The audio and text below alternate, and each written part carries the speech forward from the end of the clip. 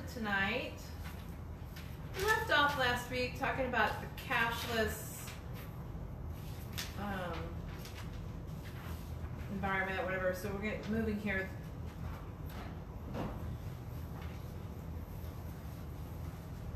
So the IRS would love to see a cashless society.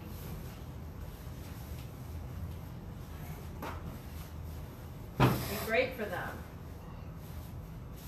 Their goal would be cashless. And why would that be? You know, there's a lot of paperwork involved and a lot of responsibility there.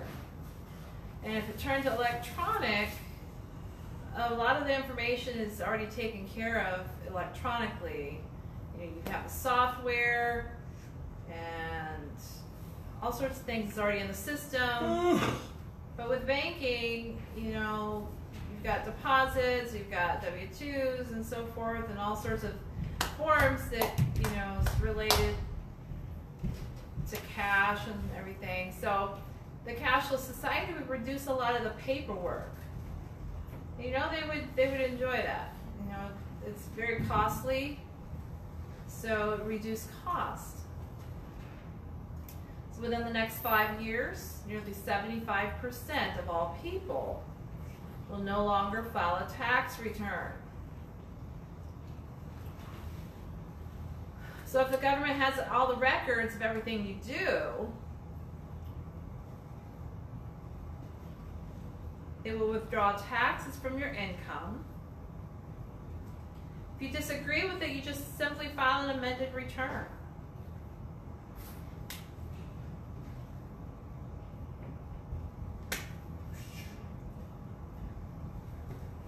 I'm going to hold off for there a moment. So in the past, when you had a check deposited and so forth, you know, maybe you get a paycheck every 2 weeks, or maybe it's once a month. You'd open up your payroll and you'd run down to the bank and you'd fill out your deposit and get that gone. And anymore, it's already deposited for you electronically. So there's a lot of lines that's not, you know, congested anymore because they're not running to the bank to make the deposit. You know, the system is taking care of it for you. So, you know, it's just all dependent. You know, do you owe anything? Or are you going to get something back? And it's coming to be cashless. Now, this picture here is just basically they're after you. You know, you got to pay your taxes. You're not going to run away from it. And they've got you. Like, you can't run away with the money. You got to pay up. So here's another thing. The IRS knows that the revenues would skyrocket, and they'd be able to eliminate tax evasion.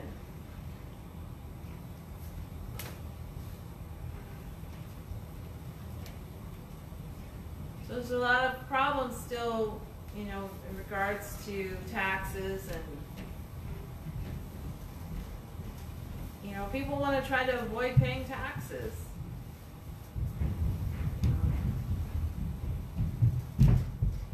Credit card, it's like, whoa. There's always a way. People are going to try to find a way to avoid paying taxes. The IRS wants people to, you know, pay up.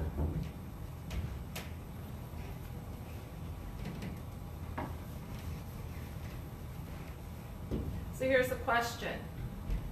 Will we have a cashless society very soon? And yes, it's coming. It's very close. So you know you have Social Security. You have to have a Social Security number to be able to work. If you don't have a Social Security number, you're not allowed to work. You have to have a Social Security number. No Social Security job and no job. In the past, it wasn't that way. You know, was it 1930s or somewhere in there? They started the Social Security number, and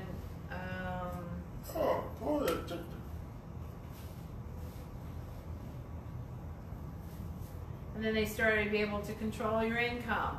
You know, pay towards taxes, of course, Social Security and so forth. And so time has moved on, and you know it's headed towards a cashless society. That's bottom line. So again, repeating, everyone in the United States is required to have a Social Security number. And it is illegal to hold a job in the U.S. without a Social Security number.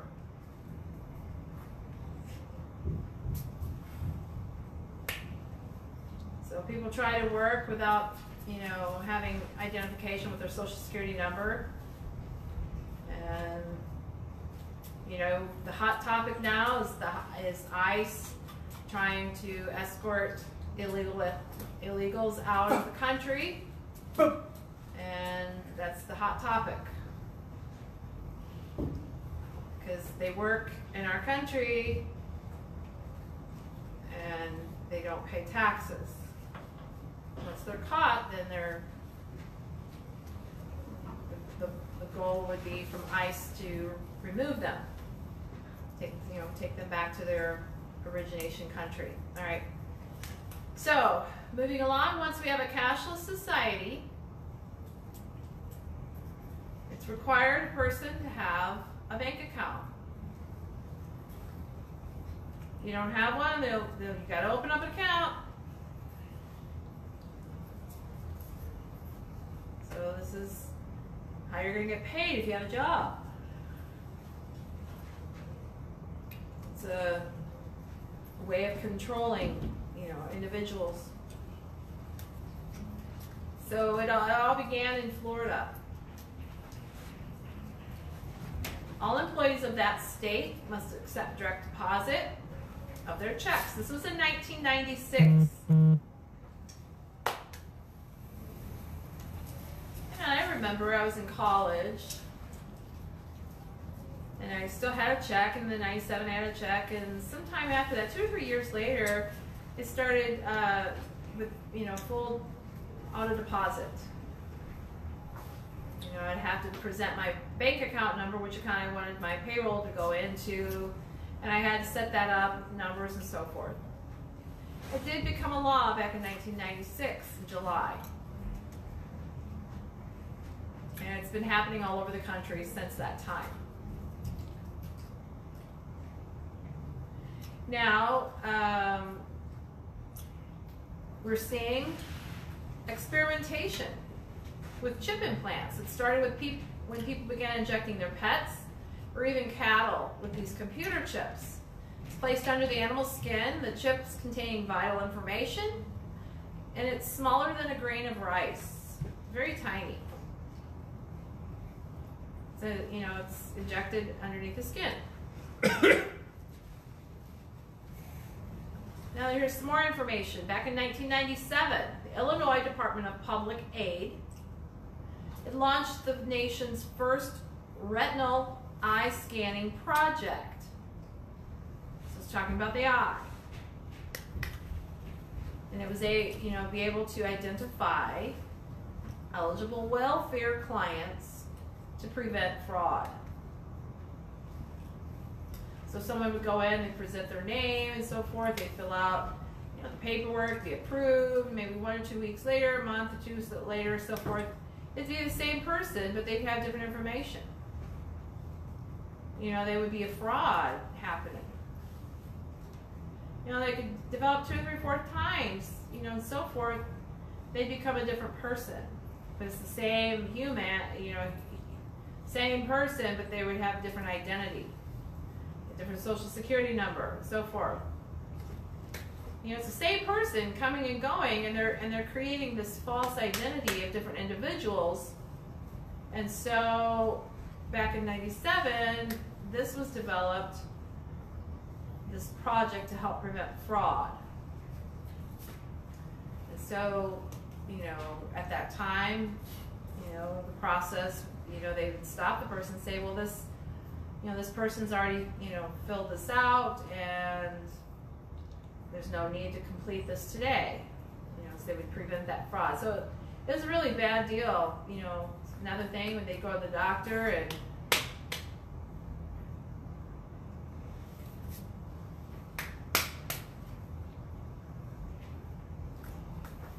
anyway, suggesting how, fraud was just on a rampage. It was just in regards to identity. And so the federal government would just be pouring out money to all these different people for different situations, circumstances, and many of them would be under false identities. So the government was like, we got to figure out some way to stop this, to avoid all this happening. And, people are pocketing money for free.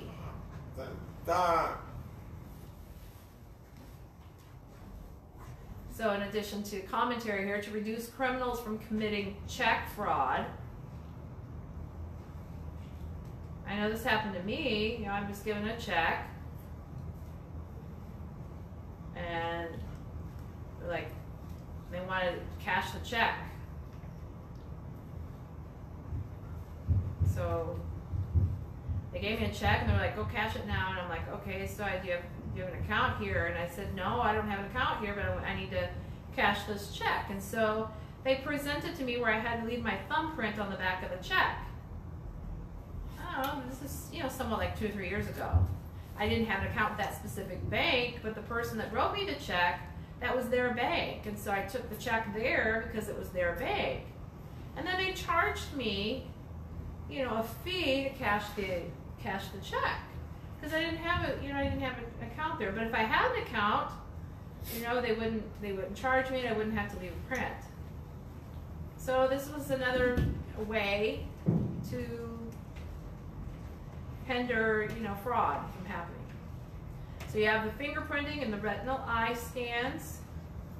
It's just really, in reality, it's just becoming very close to taking the mark in your hand or your forehead. It's the same concept. It's just a different manner of it taking place. And it's happening. It's happening all over. But so we know the Lord is coming very soon.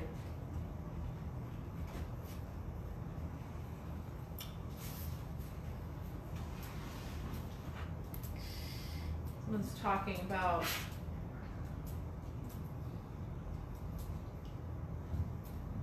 people having multiple cards and so forth, like credit cards. And someone was sharing with this person that they may have to eliminate their cards down to one.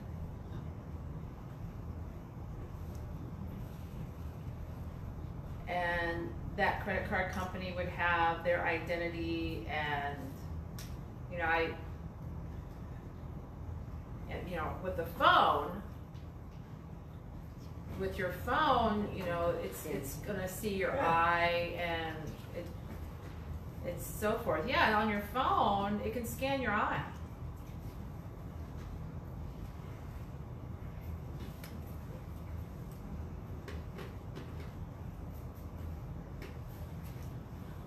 Last week you talked at Deaf Conference, they asked for, support for, to support the deaf ministry, and you were able to use your phone and you just took the credit card and you touched it and it automatically input your information. So today, churches, they're accepting just using your phone by texting to a number, and it links it to a specific website or a link. And all you have to do is use your phone, take a picture of your credit card where it's got that special metal piece, I can't remember what it's called, the interpreter, the chip in the credit card, and it automatically input all the correct information. It was just, instead of filling it out, it's just, wow, it was just how things have changed. Very automatic.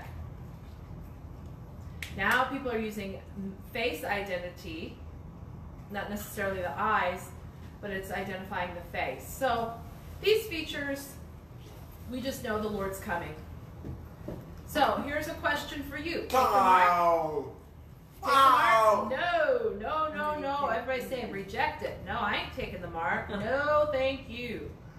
Are you going to accept it? He's asking the class, going around the class, and everybody's like, no. We're going to take a look at Revelation chapter 14, verses 9 to 11. What does this tell us?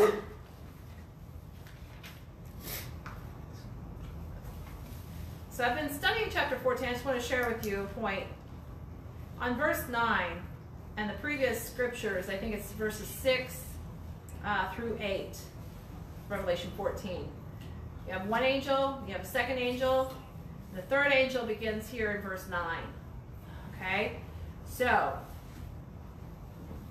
it trickles down. So you have the first angel, second angel. Now here in verse 9 is the third angel. Let's read what it says.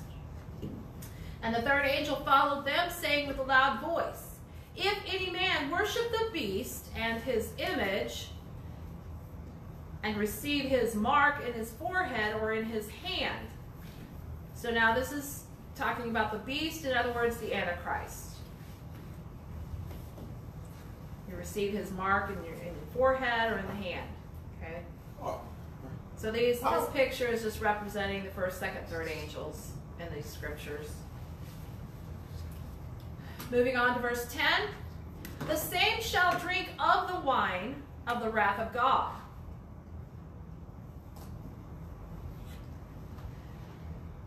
which is poured out without mixture into the cup of his indignation. So indignation is very extreme anger or disgust. Continuing, and he shall be tormented with fire and brimstone in the presence of the holy angels and in the presence of the Lamb.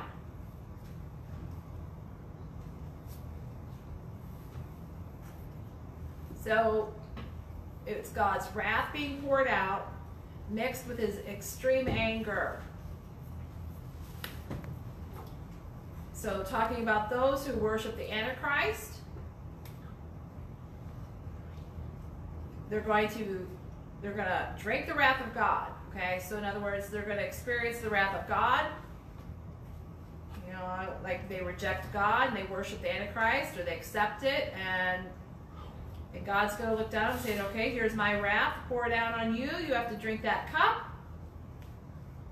It's, spiritually, it's, they're not drinking actual cup, but it's being poured out on them, the wrath of God. They're going to suffer the consequences.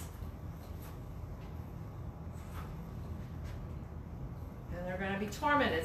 Scripture continues to read, and he shall be tormented with fire and brimstone in the presence of the holy angels and in the presence of the Lamb. So this picture is just, symbolizing and showing, it's a place of torment. There's no mercy here.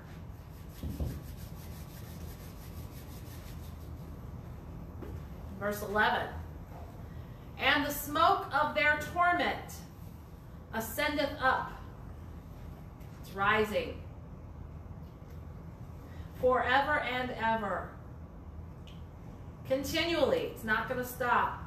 And they have no rest day or night who worship the beast. They're not going to get like, oh, to rest an hour. Oh, no. Nope. It's going to continue forever and ever. And they have no rest day or night who worship the beast and his image, and whosoever receiveth the mark of his name. Very clear. Very clear, the word right here in the scriptures. It's forever, people. There's no rest. You're going to be tormented continually in this fire, this place of brimstone. Now, to share with you, I was in high school, and there was a dorm teacher there, and showed me a scripture, and I was reading it. I said, what do you think it feels like? The word torment. It was, and what did he do? He says, let me see your arm. And he started squeezing my arm, and I'm like, whoa, wait, stop, that hurts. And he just, he squeezed, I'm like, ow. It just felt like, it was beginning to burn, like it was, we squeezed and turned at the same time. And that's somewhat like torture, but that's nothing compared to what the scripture is revealing to us of what eternity will be like under the wrath of God. You're making your decision. What do you want? Are you going to worship the Antichrist? Or are you going to worship God? And this is a decision that's going to be forever and ever. 4, 5. No rest, day or night. It's a continual thing. It's just ongoing, never stopping. Look, here's another picture to give you somewhat of a concept. You know, they're reaching out. They went out of what they're suffering in, and it's never going to stop. There's just going to be millions of people suffering. Someone asked a question, I did not see it. I think maybe there's going to be screaming, and Joe's just commenting, I believe they are going to be, screaming out in torture. I need to study that in a little more detail, see what scriptures say.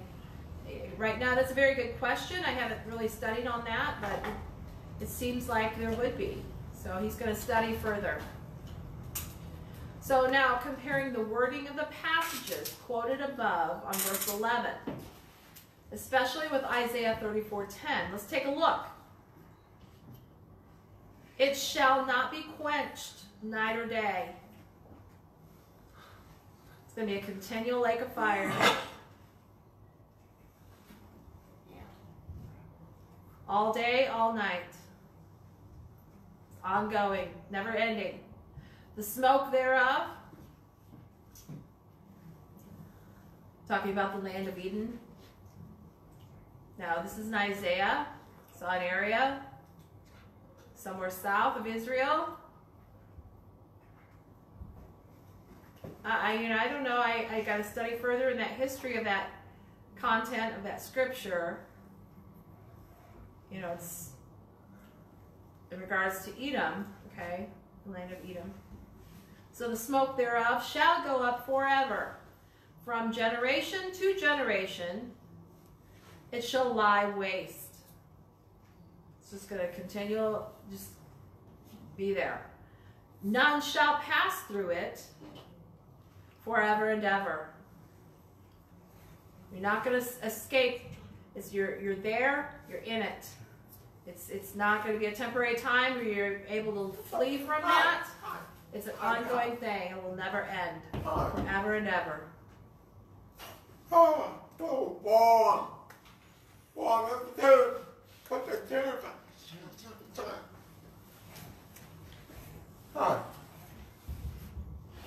So here is a map showing Edom. So Israel, Ammon, you've got Edom in Isaiah's time. So I was trying to figure out where it was. I don't know where today is. Got to take a look at the maps and see what the study can bring forth. So I can't say. Now, this says, whoever takes the mark will eternally be lost. The smoke of their torment will ascend up forever and ever. They have no rest day or night. And it is far better to take the name of Jesus and let somebody else have the mark of the Antichrist.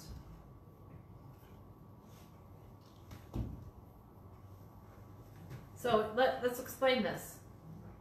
So I'm going to make a decision. Do I want to worship the Antichrist? If I accept it, I'll go to hell. Suffer and torment forever. No, I'm not gonna choose that. I want Jesus Christ. I choose Jesus Christ. It's better to take the name of Jesus. No, I don't want the Antichrist. No. All this torment's gonna take place. No, I want Jesus forever. I want to be in peace. I want where his love is. I don't want to be tormented.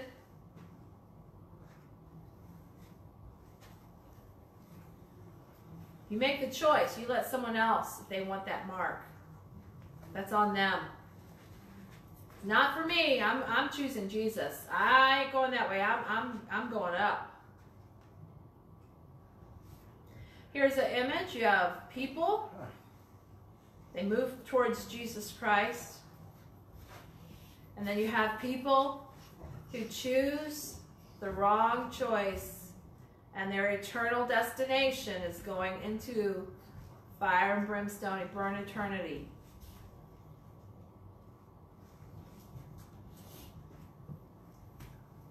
If you've got Jesus Christ, bear his name, you're not going down. Go. But here, once you choose the Antichrist, you're going down. It's forever, permanent. Now here's another question. What will the mark be? Is the mark the use of your fingerprint to cash a check? What does Revelation 13 and 17 say? Let's take a look. And that no man might buy or sell, save he that had the mark, or the name of the beast, or the number of his name. So in other words, it's saying no one's going to be able to buy or sell unless they've accepted, they've taken the name, or they've taken that mark, the name of the beast.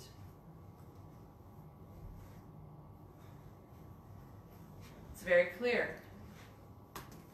It's either or. No mark, no sales, what that picture says. I'm going to share with you a story. You remember Moses? God provided food to the 2 to 5 million Israeli people that was in the wilderness, wandering for 40 years. God provided for them. He fed them. He gave them manna. It was like white bread. They had manna, and I'm trying to remember something else. Is it? Quail. You know, it was a type of bird.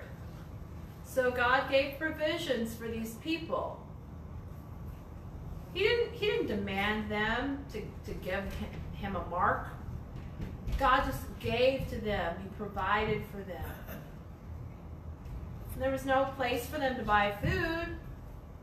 They couldn't find food in nature, so God provided for them. You know, for them to rediscover their faith in God. To know that if they're faithful, He will be faithful to them. He's going to provide for their needs. And so, seeing these miracles, let's take a look at Revelation 14:11.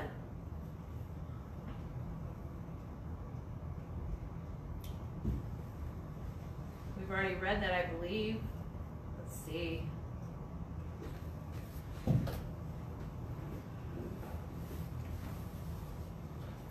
So in chapter 11, there was, in reference to the 144,000 Jews that will be fleeing to the mountains, somewhere, in the mountains somewhere.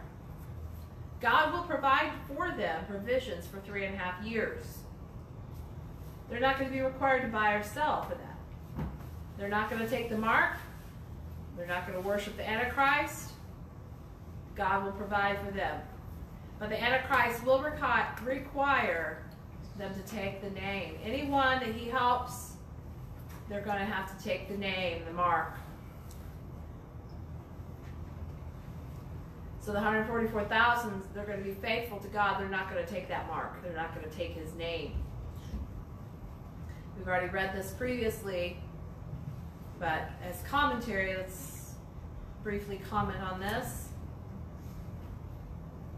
It's not certain that the number 666, how it's going to be used.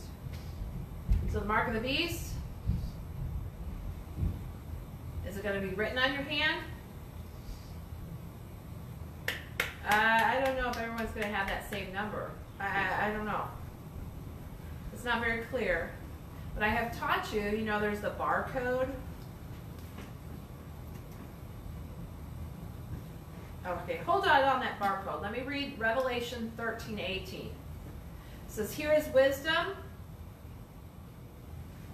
Let him that hath understanding count the number of the beast. For it is the number of a man, referencing to the Antichrist, and his number is 600, 6. So 3 score, it means 20, 20, 20. Add that together, it's 60. So in written number, it's 666, or in other words, 666. You know, we can't read into the future, we don't know, but we know his number is 666. How are we going to take his mark? You know, is it going to be a 666 number? You know, everybody's going to have the same number. How are they going to read their identity? I don't know. But you know, there's the barcode,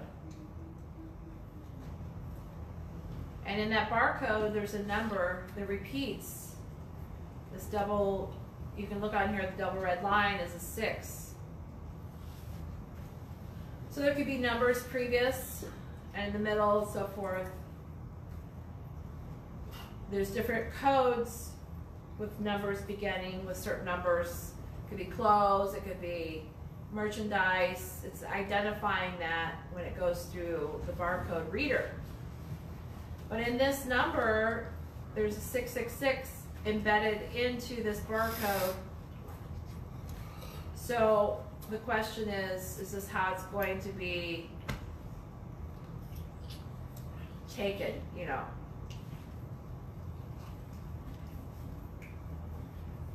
All will have the 666 in their mark, but maybe have another number attached within that to identify who they are. I don't know.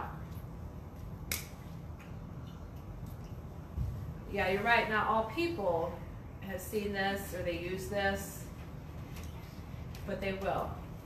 You know, they could access this very easily and implement it for every person to be identified this way. I don't know.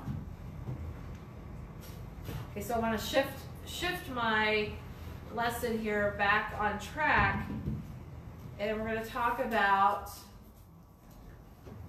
the Pope here for a moment. Okay, I was trying to find a picture here, and this is the closest I could find. It says Baccarvis Filiae.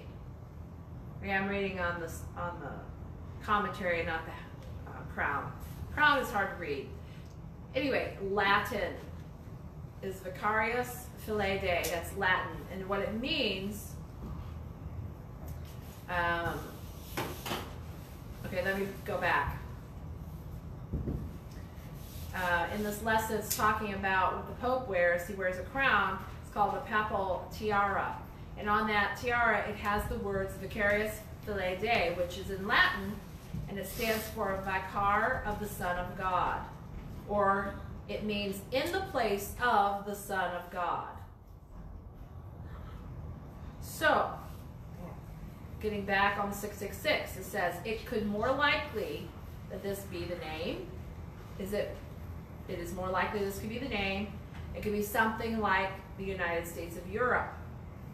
I don't know. It's only a possibility. But we do know this is Latin, and this is what it means, in the place of God. Continuing a little further, let's look at the word again. Vicarius Filiae. When you break apart these letters, or numbers, if you will,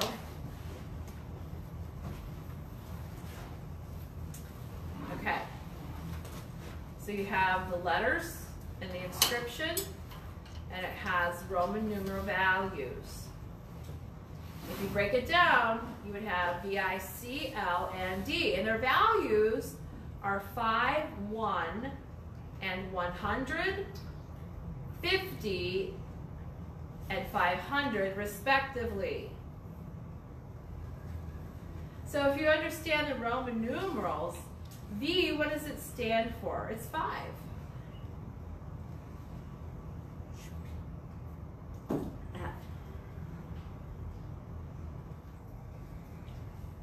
10 is X. I'm confusing myself.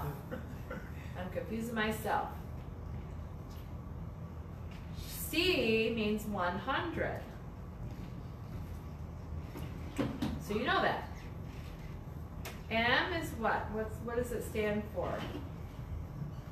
I think 1,000 maybe. Anyway, it's not there. M's not on this. So when you calculate these letters, if you put it in that perspective, you have the letter U, which is always inscribed as a V. Okay, it comes down to 666. B is 5, I is 1, C is 100. A and R are zeros.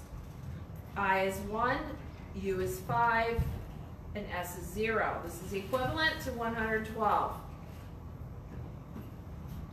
Now, moving on to the next word, Philae. Philae, I don't know how to say it properly. You have F. Okay, so it's 0, 1, 50, 1, 1. That's total of 53. Day is 501. You add these all together. So in other words, just breaking these letters apart and putting a numeral, a value, and a number with these letters. Okay? First one was 112, the second was 53, and the last one was 501. Now when you add all these three together, 112 plus 53 plus 501, it equals 666. Woo! And we don't know. What is this about the Pope? I don't know. Could it be his name is already there? Is this the Son of God? Could he possibly be the Antichrist? Could it possibly be related to the Antichrist? Holy Spirit, right? People are, you know, they worship him over there. Yeah. Vicarious Philae Day. I don't know.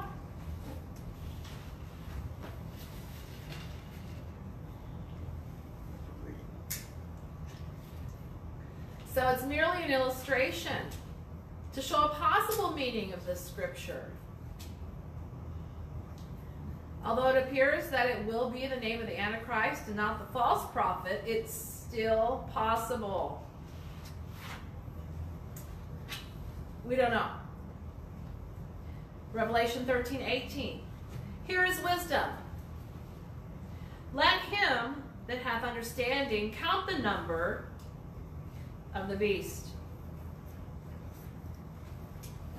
Okay? In this manner it's been calculated. Somebody already figured this out. They broke it apart. They calculated it. Who did this? Someone did it. Remember, you know, that we had pictures previously about like a shape of a snake, and you could see 666 from the shape of a snake. Somebody figured it out. I don't know. Maybe the person is being creative. And it just somehow forms the 666. They didn't realize it, but it just, you know, moved forward and it was set up. But the Antichrist already has this plan, but the person didn't realize. We don't know. This has taken place. This wording is already on the Pope's crown, the papal crown, or whatever that word was. It's there today, yes. Somebody asked. Papal tiara is what it's called.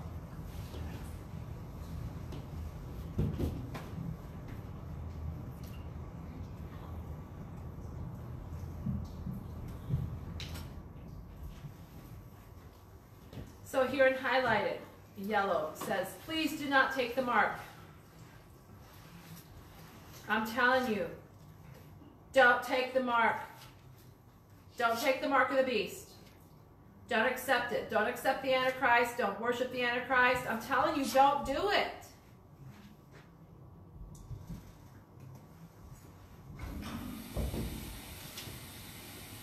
there will be people who will take the easy way out. It's called the path of least resistance. Why? Let's give you an example. I'm hungry, I'm starving, I can't go anywhere, I can't buy food. Okay, I'll take the mark, just to give me something to eat.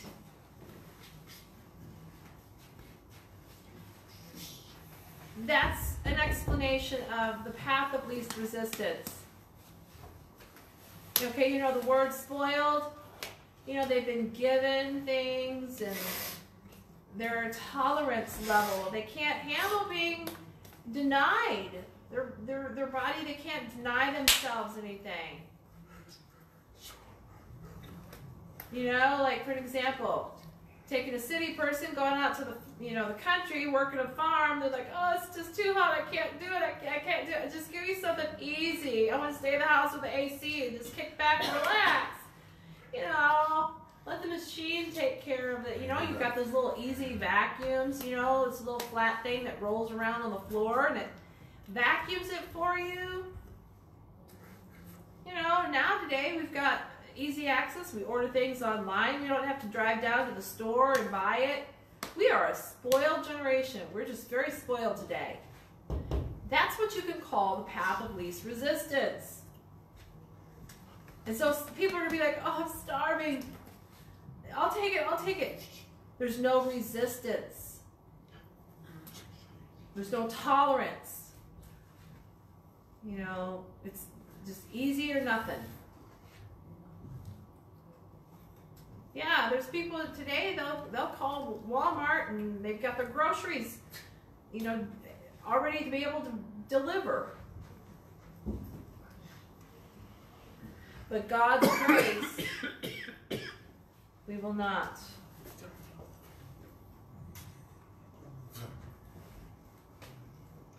We will not take that path of least resistance. So when Nebuchadnezzar threatened the 3 Hebrew children for not bowing down to the image, here's a visual. The 4th man is as of the man of God. Okay. The king wanted them to bow down to his image, to the image that he set forth to worship. And they said no. So the question, the type of Christian that will rise above the New World Order, is that going to involve?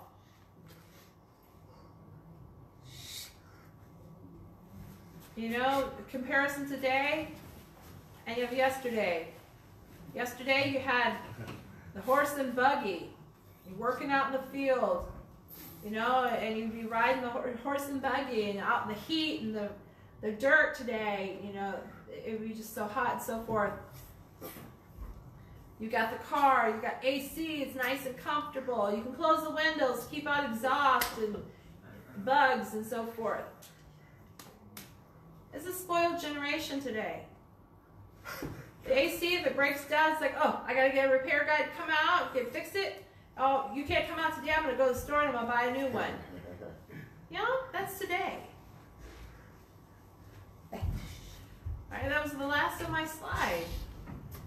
Chapter 13 we've covered. We finished it. And the whole point of chapter 13, I've summarized everything together. The whole main point of this chapter is talking about the Antichrist. It's the first beast. The second beast is the false prophet. And we expanded on chapter 13, covering both the Antichrist and the false prophet. Now moving on towards chapter 14, it's going to talk about the 144,000. There's more detail that we're going to expand through in these scriptures. And we'll cover that. And what time is it right now? It's covering a little bit early. I need your prayer. Just continue praying for me. I've been working on chapter 14, putting things together, and I wanted to finish it. It seems to be pretty, even level of understanding. You know, we talked about 143,000. I think it's in chapter 7, possibly. I think, you know, and so that's linked to this chapter. So, you know, referencing back and forth, we'll be able to cover a lot more ground. Let's end with prayer tonight. I know we want God with us. We want Him to feed us more and so we can learn more. Someone's asking for prayer for their husband. Pray for John. Oh, things like pray for me.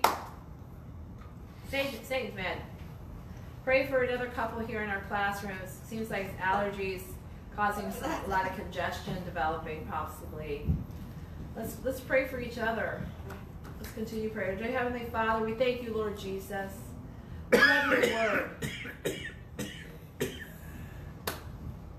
As we pray for Peggy, her husband, John, the issues with his lungs, the doctor's trying to figure out. We pray for complete healing. Pray for Martha and Vincent, touch their bodies to heal them from what they're experiencing in their cough. And I pray for myself, you know. You know, Satan doesn't want the word of God to go forth. He's trying to hinder us from continuing. But we're going to reach out. We're going to witness. We're going to get the word of God. We're going to stay connected. We're going to be close to the Lord. We're going to follow the Lord. Doesn't matter what takes place down here.